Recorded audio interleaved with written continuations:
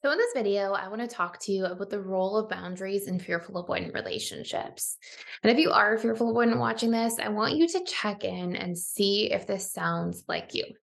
Because understanding this dynamic and then having some steps to really correct it will help you feel more seen, more heard, more understood, more loved, and more connected, not just in your romantic relationships, but literally in all relationships, family, friends, even some dynamic of this in the office or with colleagues or coworkers. Like these major things will apply. Also, if you're enjoying the content here, please subscribe to this channel and stick around to the end where you're going to hear the three major steps that you have to take in order to transform your relationship to boundaries as a fearful avoidant.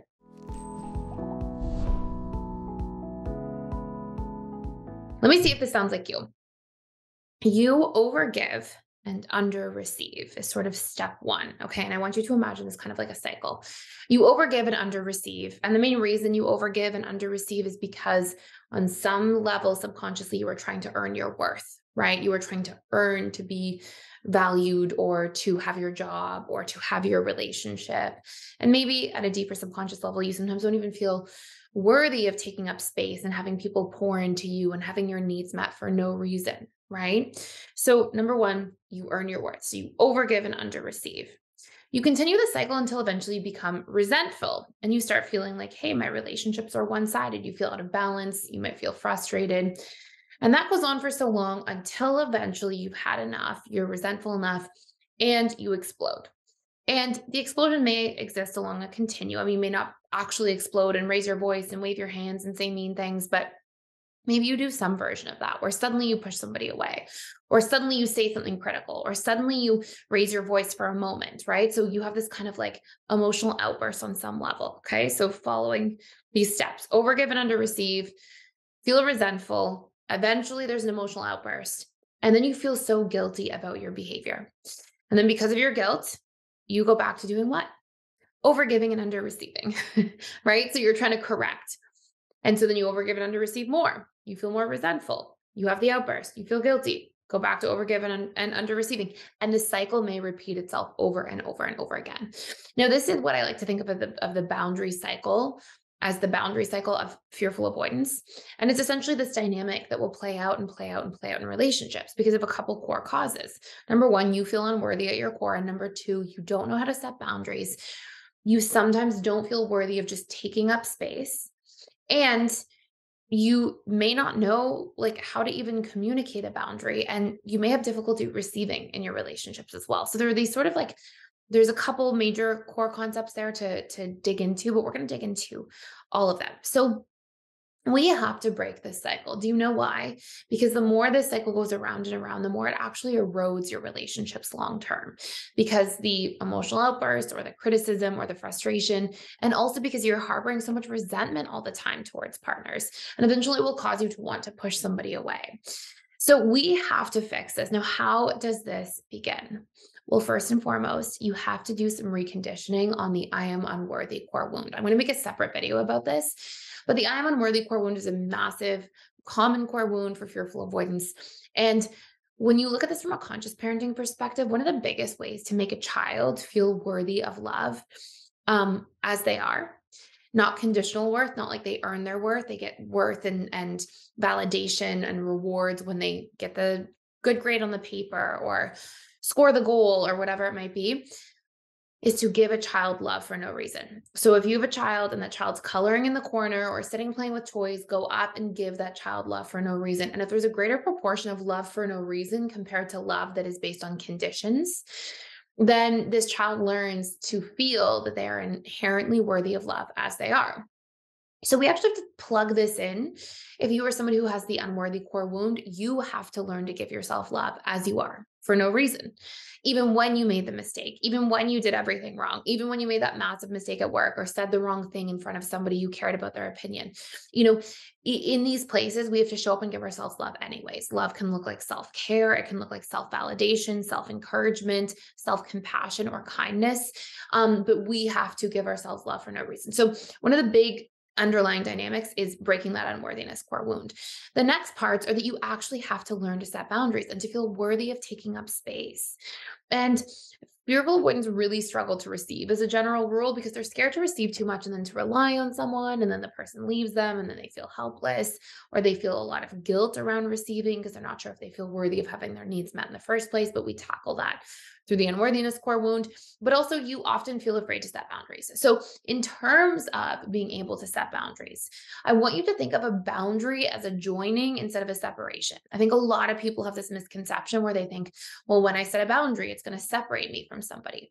No, a boundary is you authentically expressing to a loved one what is okay for you and what is not. And that's a joining. You are letting your true self and your true needs be seen, be heard, be understood, be connected to. So, this is the work that you really want to be able to do in this relationship dynamic. So, we have 3 or 4 core steps here, okay? 3 major ones. Number 1, when something doesn't feel good for you, okay, you have to decide what the boundary must be. So let me give you an example. Let's say this is happening for you at work, and maybe you have a coworker, they come to you all the time, they ask you for your help, your advice, your opinion, so you pour into them, but then you don't get your work done. So you're overgiving, you're not asking for help back, so you're under receiving, and then you're falling behind on your work. So you start to boil up in that resentment. And then eventually you say something rude to them, and then you feel badly about it. So you go back and the cycle repeats. So you have to decide in that moment, okay, that this is happening and it doesn't feel good for you. You're feeling resentful. What would a better boundary be here? Okay, what would a better boundary be? And then you want to dive into step 2, reprogramming your fears of setting the boundary. A lot of people are like, no, if I set a boundary, people won't like me. I'll be disliked. I'll be a burden. I will be not good enough. I will be seen as a bad person. Like, there can be all these core wounds. And I have another video that you can check out on core wounds of a fearful avoidant. But there are usually all these core wounds and fears around setting the boundary. You have to challenge that.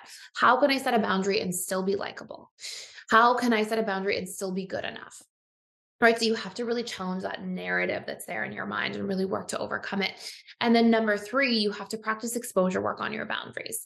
So you have to communicate your boundaries in small steps over time consistently. So essentially what you're doing is you're teaching your subconscious mind to stretch out its comfort zone. And then it gets more and more comfortable with this stuff to like over time, essentially. And then there's a 4th step here I want to take you through, but also I just want to let you know if you're like, I really need boundaries. This cycle sounds like me. This is ruining my relationships. And if that's really ringing true for you, boundaries are such an important part of becoming securely attached. In fact, according to integrated attachment theory, which is the body of work that we have published and copyrighted on attachment styles and relationship dynamics, one of the 6 major ingredients to becoming securely attached is learning healthy boundaries. And for fearful avoidance, this is a huge one, even more so than APs and even DAs in many cases. So what you want to be able to do here is plug into this, understand what boundaries are. And if you want to check out a whole course to just fast track the process, you can check out the boundaries course below for free for 7 days. I'm leaving the link down below for you. If you cancel before the 7th day, you will never be charged a thing. You can go in. It's all free content for you to explore, whether it's the boundaries course, the reprogramming fearful avoidant attachment style course, all of it's in there at your fingertips.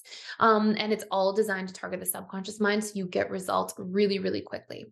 And the last thing I'll say here is when you do communicate a boundary, communicate it in the positive. In other words, communicate it in like the proactive format.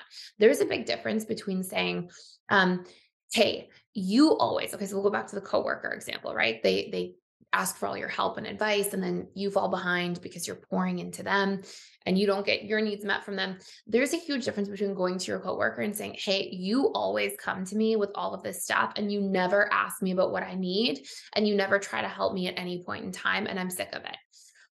And saying something like, hey, I love chatting with you. I love supporting you. And I'm also noticing that sometimes I need support in the relationship as well. And for me at work, that looks like XYZ. And XYZ can be, that looks like, me being mindful of that. I also have work to do. So I might just have to shorten our chats together. Like when you communicate like that, you're being for a solution instead of against a problem. And there's a massive difference in communication that way. So the more you can make sure that you are for the solution and not against the problem, the more effective your boundary setting dynamics are going to be. So I hope this makes sense. This is really important if you see yourself in this boundary cycle to correct it. Healing this is one of the major ingredients that's you have to have in order to become securely attached. And it's fairly simple to go through once you just get those steps in place, pattern them in, and make it a daily practice for 21 days or more. So, after conducting many polls and surveys at the Personal Development School over the past few years, we have found that students come in and 92% of them become dominantly securely attached within 90 days if they focus on 6 crucial areas. These 6 crucial areas have to do with what it takes to become secure according to Gibson integrated attachment theory. And this is to tackle core wounds, learn your needs, learn to emotionally regulate, develop boundaries, communicate better, and update old behavioral coping mechanisms. Now, we have these roadmaps and course tracks laid out for you on the other side of when you join. So everything is simple and in front of you to help you take exactly the steps that you need to master your love life, create thriving relationships, and really see the results in your healing journey so you can let go of old wounds, old baggage, and truly leave it behind. And on top of that, included in this 30% off promotion for life, you also gain access to our daily live events, webinars. I'll be there 3 days a week to answer any questions that you have in your journey. And we have amazing certified integrated attachment theory experts who are there to support you with their daily live events and webinars Monday through Saturday. And this is a great opportunity to connect with like-minded people, to get your questions answered, and receive any extra bonus support that you need. And last but not least, we even have social events on a daily basis. So you can practice through a sharing circle, being a little bit more vulnerable, connecting with other like-minded people. You can practice through communication scripts, having tough conversations, and really modeling that out. And there are so many other supportive events that are there for you on your journey. So I would love for you to join and take this opportunity. I would love for you to be part of this challenge to become securely attached within that 90-day period. And I can't wait to see you on the other side. I hope you enjoyed this. Thank you so much for watching. If you're enjoying this channel, please like, share, and subscribe. And again, that link to the course to check out for free is down below. And I can't wait to see you in future videos.